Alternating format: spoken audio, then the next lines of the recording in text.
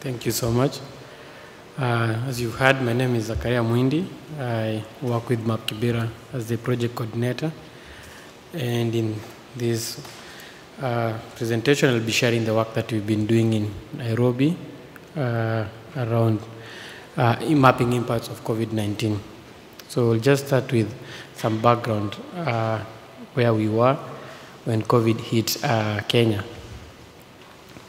Yeah, so when we first had the first case of COVID-19 in Kenya, that was around March, Kibera was projected to be one of the areas that will be highly impacted by the pandemic for various reasons. One of them was the issues to do with social distancing. As you can see in the photo on the right, that's an interview. Someone was just sharing the challenges that they have and what they foresee in terms of social distancing, which will be a challenge in such a community, because you'll find like on a normal day, you'll find like families within a household, there are like almost 7 people. So telling such people to social distance, then also the nature of the homes, how they are, people live so closely to each other. So that was going to be a challenge. And then there was also the issue of access to clean water. I think by the time the pandemic, at the peak of the pandemic, we also had challenges with accessibility to water. I think at the same time, most of the taps were running dry. And that proved to be a challenge for the community, because here the government is telling you you need to sanitize, you need to make sure that you're washing your hands on a regular basis. Then you don't have water, so how are you going to do that? Then you're being told you need to keep distance. That's also going to be a challenge. And I think based on those factors, it was really like it was true that Kibera might be one of the areas that may be highly hit by the pandemic. The other challenge that we noticed, I don't know if it was a problem that we saw globally, and this was about misinformation, especially at the peak of the pandemic. There was a lot of information going around. There were a lot of rumors. People were saying COVID virus can't survive in warm weather, so if you're in Kenya, you are safe. COVID doesn't affect kids, of course, then kids can move around. Also, one that was really going around was hot beverages can cure COVID. And at that point, lemons became more expensive than any other fruit in Kenya, because everyone was purchasing. In fact, at one point, we had shortage of lemons because people were being told, if you take lemon and ginger, then you are safe.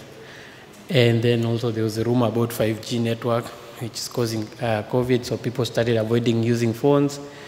They didn't want to like interact with people who had like 5G phones. So there's a lot of misinformation that was going around, and we thought this was even more proved to be a danger than even what was being projected. Because with the misinformation, then that meant people will ignore the directives that are coming from the government, and they will not take these things serious. So as an organization, we decided to launch what we call Kenya COVID-19 Tracker. So basically this was to, to map reported cases of COVID in Kibera and countrywide. So there was also a lot of misinformation that people are getting COVID, and people are now trying to like sideline people. So there was a lot of fear that was going around, especially if you hear someone has contacted or has tested positive. There was a lot of people are just sidelining each other. So we thought, why don't we just launch this platform where we can be able to map reported cases, so that we can counter some of the misinformation that is coming from the community. Also, we were also doing this to map out resources. So there are a lot of organizations that came in, and they were providing resources, they were providing food, providing sanitary pads for girls if they need one. So, and this was being done in an uncoordinated way. So you'll find like resources are there, these things are being provided, but they don't know where to get them. So the aim of this platform was also to help them get to know where they can access these resources. Then the other thing is also providing relevant information, like the right information coming from the Ministry of Health, like you make sure that that you are providing the community the right information. So this will help to curb the misinformation that was going around. Then also organization could post about the initiatives. So if they are doing any project or providing, sorry, they're providing resources within the community, they can easily map them on the map. Then people can be able to know where they are and how they can access this. And one of the biggest initiatives that was being carried in the community was placement of hand washing facilities within the community, so people could be able to access clean water and soap in strategic areas. So that means there's regular people could access water and can easily sanitize at any time, especially if they're coming from their jobs or going out. And then also maybe just so this project we carried it in different phases. So the first phase we got funding from HOT micro grant, which helped us to continue the work that we were doing, and also doing trainings for students who are at home and they didn't have anything to do. So we were organizing like remote mapping trainings so that they can learn new skills as they are also at home, but also engaging other community members to enhance their skills. At the same time, we also got funding from Mushahidi through UKID, where it supported us now to extend the work from Kibera. We also moved to another location called Mathare. So we are now doing both Mathare and Kibera. And then early last year, we launched this project on COVID, cities COVID mitigation mapping. So basically what we wanted to do now is to map the impacts of COVID-19. And this was a project funded by MapGive through State Department. And ideally we focused on two areas, that is water and sanitation and education, because we felt like these are one of the areas that were really affected. And as I mentioned earlier, we had issues of water back then. So the project, we carried it in a way that we were conducting surveys, getting to understand how the community coped with issues of water. Were they able to access water all the time? Was there a need to have extra water? And also at the same time, because of other regulations that were being placed by the government, like curfews, that meant people who run businesses, most of the families in Kibera depend on a daily basis businesses. So most of them operate from 6 up to 10. Then with the introduction of curfew, that meant most of them were losing their income. Then here you are being told you need to get more water. So how are they coping with that? You've lost your job, you don't have enough money.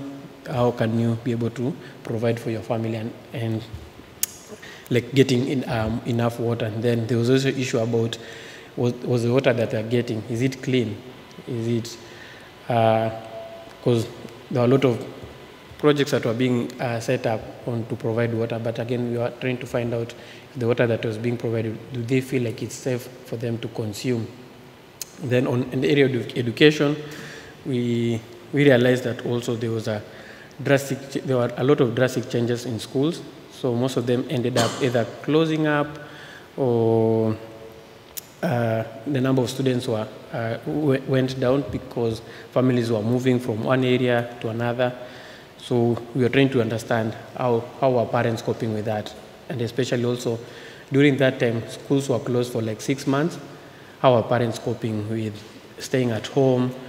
Were they able to support their children? The government also insisting on e-learning. How are they handling that? Like staying at home with the children and also assisting them with their education. So these are some of the outcomes from both the surveys and also the fieldwork where we went to the schools. So you can see there are a lot of, most of them are, I'll say, negative because we saw a lot of schools being closed. We also realized the downsizing of schools because most of them are also depending, these schools depend on parents paying school fees. a parent has lost his job, she can't support a child going back to school.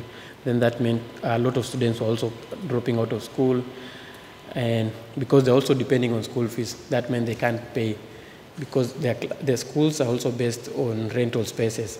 So if you are not getting enough income coming in, then you have to downsize. So schools that had like 8 classes had to reduce either 4 to, then that means also there was a lot of overcrowding of students in classes.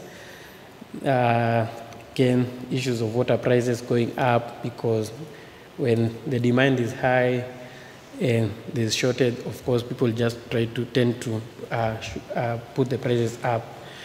Loss of jobs, as I mentioned, a lot of people depend on daily jobs, and with the curfews and businesses being closed during that time, a lot of families, a lot of people lost their jobs. Then high cost of living, of course, because here you are, you've lost your job and you have to sustain your family. Yeah, it was really proving to be a challenge. Then relocation of students. So most of parents decided living in Nairobi is not easy for them. And then they decided to move back to their rural areas. That meant also we saw a lot of number of students moving from Nairobi and going to the rural areas. But now there's no guarantee if they will continue their education. And we saw this from the interviews that we had with the teachers. Then after we done this exercise, we started doing some analysis based on the data that we got from mapping of schools, and also the surveys that we were conducting. So this is just a snapshot of it. We have a paper that we've published. I'll share the link towards the end. But this is just some short analysis from the information that we got. So 77% of people living in Kibera had limited accessibility to wash facilities. And one thing that also came out that was a bit shocking for us was in one of the places in Mathare, we learned that most of them couldn't access like toilets. They don't have like toilets within the. So we have what we call plots. So it's just like a number of buildings that are close to each other. So those are referred as a plot. But you realize most of them don't have toilets within those areas. So they are depending on public toilets that are maybe like 1 or 2 minutes or 3 minutes out of their homes. Then curfew came in. Then that means from 6 p.m. up to 5 a.m., you can't go outside to relieve yourself. So that was a big shocker for us, because we were trying to understand how do you cope with that. That maybe at 9 p.m. you need to use the wash facility, but here you are, you can't go outside because, again, you are afraid of the police. If they find you outside, they will arrest you. Again, that means you have to pay fine. You've lost your job. How are you going to pay even for that fine? So it's something that we've really been discussing on how we can help even such communities, trying to look for partners who can be able now to maybe assist such communities to ensure that they have access to toilets, even if it's possible to just put 2 or 3 within there. So we don't know, anything else can happen. We can have another pandemic. If you don't provide this solution, then that means the same problems that they had during this season, they will also experience the same problem. Then 60% of people living in Mathare also had limited accessibility to wash facilities. Then there's a clear geographic pattern in wash accessibility, both in Kibera and Mathare. So you could tell that maybe in Kibera, because of many organizations working there, there are more water facilities within the community compared to Mathare. You'll find, again, accessibility to things like toilets. You'll find a lot of organizations are also working in Kibera, putting up toilet facilities. So it meant the pattern is a bit different, because in one area there are more facilities compared to the other. So it means even in terms of accessing these facilities differed in both communities. So what is the way forward? For us, I think I'll just mention maybe talk about education, one thing that we realized and we came out so clearly was the challenge that families were having on e-learning. Like most of them would really love to help their children continue their education, but e-learning depends on internet. You have to have internet to access these materials. Then here you are, you've lost your job. One, you're not even sure you're able to provide for your family the meal for the day. Then you're being told again you need to buy internet bundles to ensure that your child can be able to learn. That proved to be a challenge for most families. And within that 6 months, I think most of them, their learning completely came to a stop because their parents couldn't support that. And then in other areas also, there are parents who are not well educated.